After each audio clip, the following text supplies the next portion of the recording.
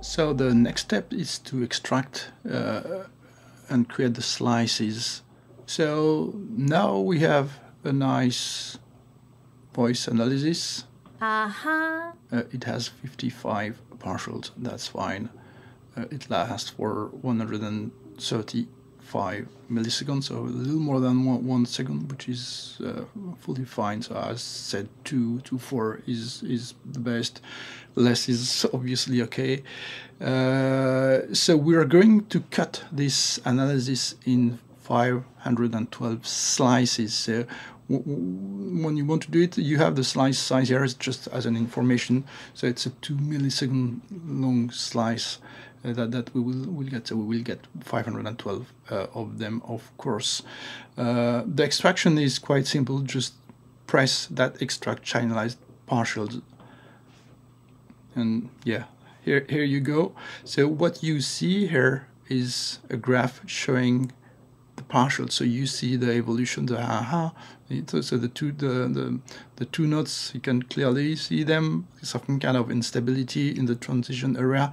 So the low frequencies are here, the high frequencies are on the lower part, and it can be either green. So the greener the highest level you get for each partial, and when you get some red, that means that there is some noise inside. So as you can see in the higher partials, there is a bit of additional noise added. That is due to the channelization mechanism mainly, but also to that's coming from the analysis. So we now have this, and we can play the result here by just clicking by the play forward. So that's what we get when we say the ha-ha. It's exactly what's going to be sent to the continuum, to the EaganMatrix. So you can play it forward, you can play it backward. You have a control in the index, you can stop at any point.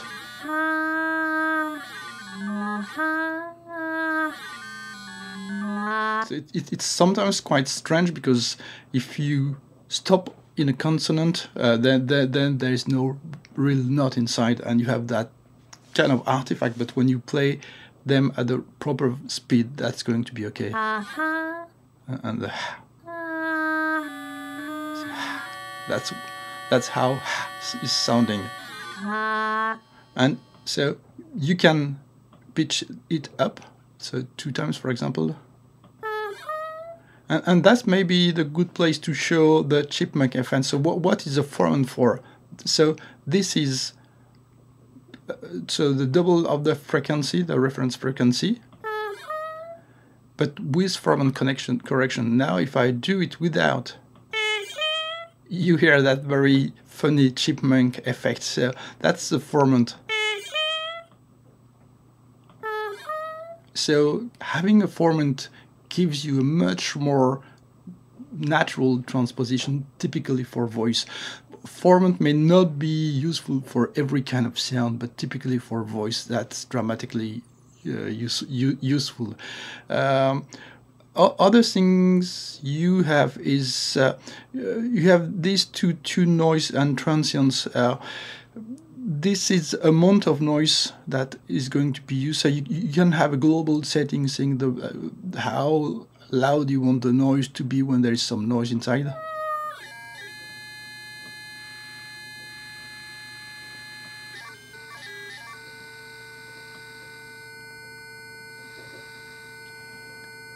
So you can hear the how it behaves. And there's another thing which may be useful when there are some transients. So let's go in a place where there is some noise, and we will use that noise to partial. So this will be used to lower the partial level when the noise go higher. Usually the noise typically on voice is more on consonant and on transient sounds.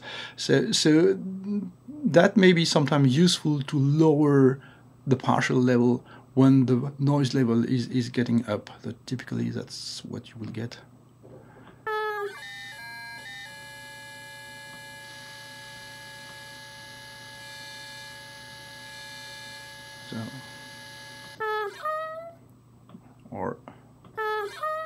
So it's not a huge difference. That's fine-tuning, but that will make a difference when you will end up with the final results. So these are the first tests that you can do. That these are manual tests. There's a small test panel here of mean that nothing will happen when you click this. It goes through manual, but that may be useful if you want to avoid any external control, because there are external control. Typically, you can scrub or cycle from an MPE device. Typically, the MPE device is expected to be a continuum. So let's connect to the continuum, which is just here. So it's here. So select it, connected. You recognize the blue LED that we typically have on the editor, but it's here. It's here on the Loris Synth. Now, if I select scrub, so I'm going to select here MPE, that will send a pure MPE controller sound preset to the continuum, so it will not make any more sounds. I click, you've seen it goes to user program 00, meaning that it received something from outside. You see the continuum received it, and then I have the panel saying that it did receive the MPE1 voice control. So now I don't have any more sound from the continuum, but I have a scrub.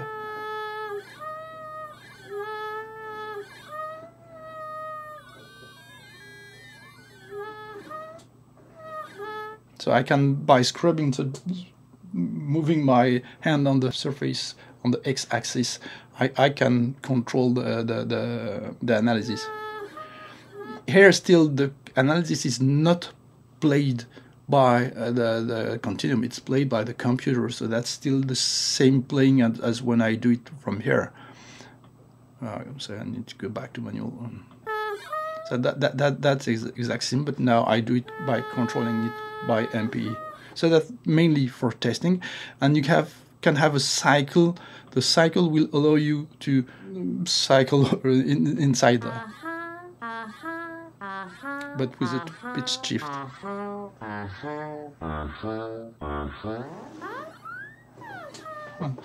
And if you want to play, you can.